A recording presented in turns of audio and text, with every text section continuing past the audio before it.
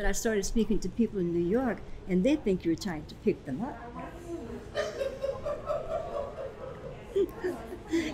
I said, no. Yeah, we used to say good morning, how you doing? Yeah, how's it going, and all of that. They don't. That doesn't go there.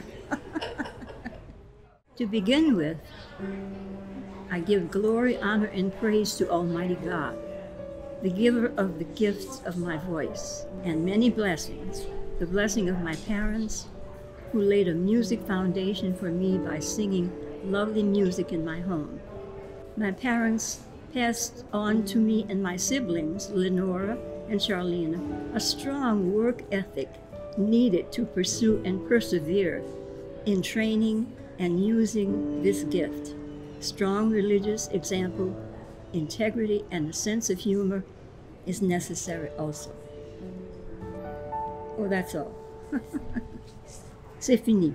So I am so honored to be here with the great diva, LaVergne Monette. I'm especially honored because it is people like you that have paved the way for people like me to be able to have careers. People don't often think of opera as a beacon of civil rights, but every time someone breaks the color line and stands and performs in their excellence, they make a statement about a whole group of people that make the way possible for the rest of us. So I wanted to start off with this whole idea that you were the first person of color to sing with New Orleans Opera. And not only did you sing, but you sang in a role of Mercedes in Carmen, 1967, if I'm not mistaken. And I know that Ruth Falcon, who we just recently lost, was a Fresquita with you. Yeah, and, I was so sorry to hear about her passing. And wanted to just talk about that experience as much as you remember of it. It was wonderful. And we had the famous basso, Norman Tregle, as a toreador. And we were just having fun and, just enjoying the opera.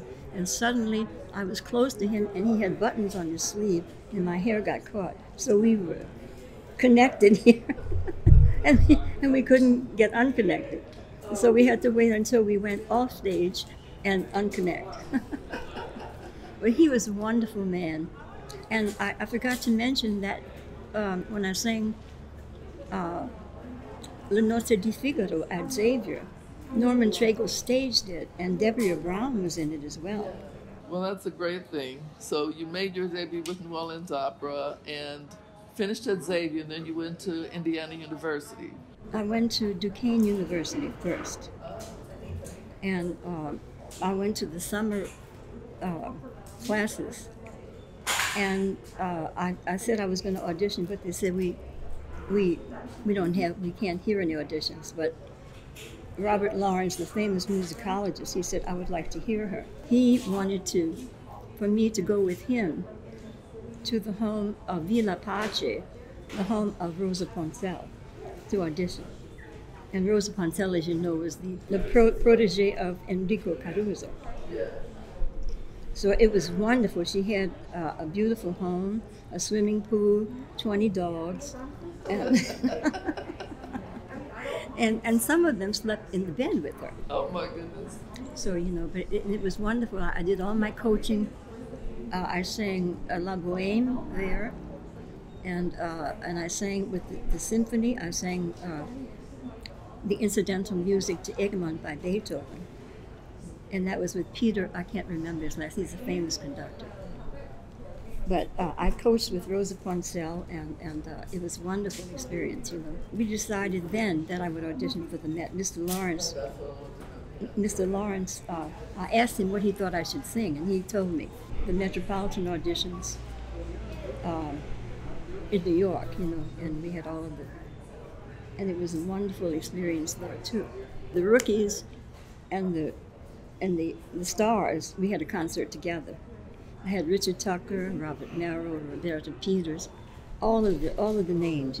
But the one that really threw me was Franco Corelli. I mean, he looks like a god. Yeah. Oh. I mean, I was speechless. I couldn't speak. And when I met the heavyset guy, Pavarotti. Luciano, he said, "What kind of a name is this? LaVergne Monette. I cannot say it. He said, can I call you Monette? I said, please, feel free. Feel free. I did the Central Park concerts with Richard Franco Goldman, and these were lighter things like soft summer breeze, whispering, that kind of thing. I had a wonderful experience to do Die Zauber Flirte with Julius Riddell conducting, and another black singer, Veronica Talley. Have you heard of her? Oh, she has the most exquisite voice in the world. And, you know, we were very good friends. We did the 12 churches on Good Friday, and absolutely astounded by the quality of her voice. When she sings, oh,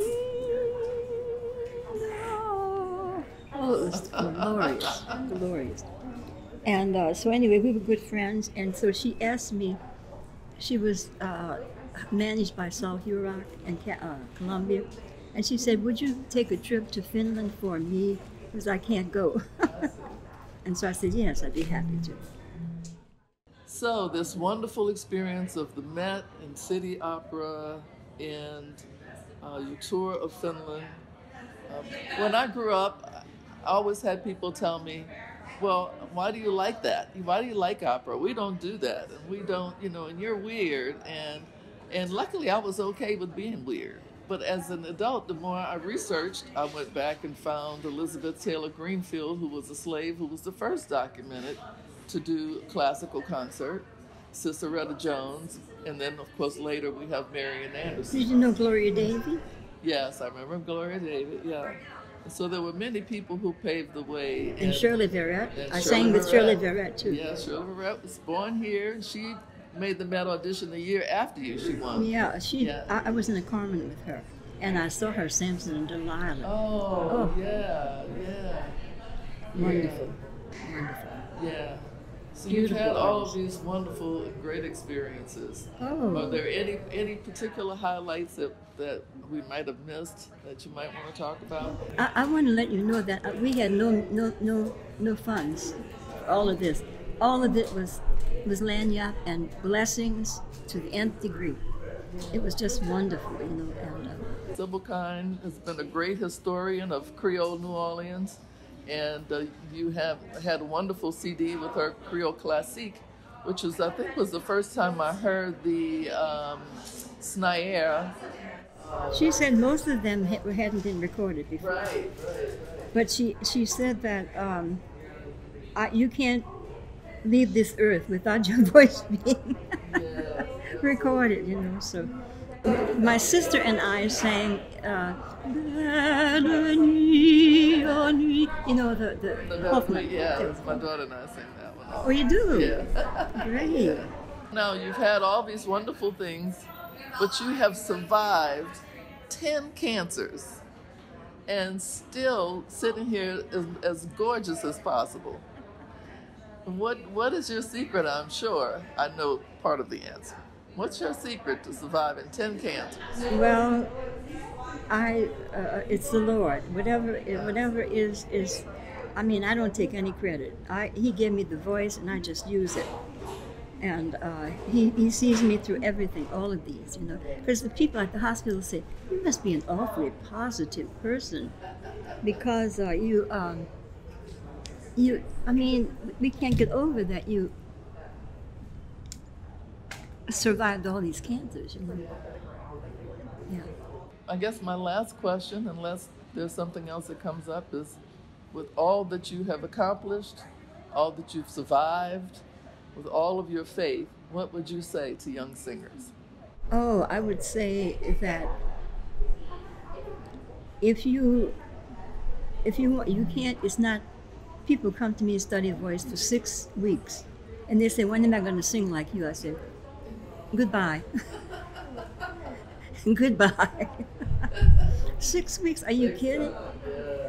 I said, you have to be dedicated. You can't, it can't happen in a day. You take advantage of every audition that is around, you know, and you never know what's going to come from that, you know. And constantly study languages, roles and coaching. I had wonderful coaches. The Metropolitan gave me 4 wonderful coaches. Oh, I thank you for this privilege and this blessing and this honor. I'm speechless. I am speechless. Was that a bird? It was a bird. And bewildered. Wow, I couldn't believe it. I thought it was going to go in my mouth.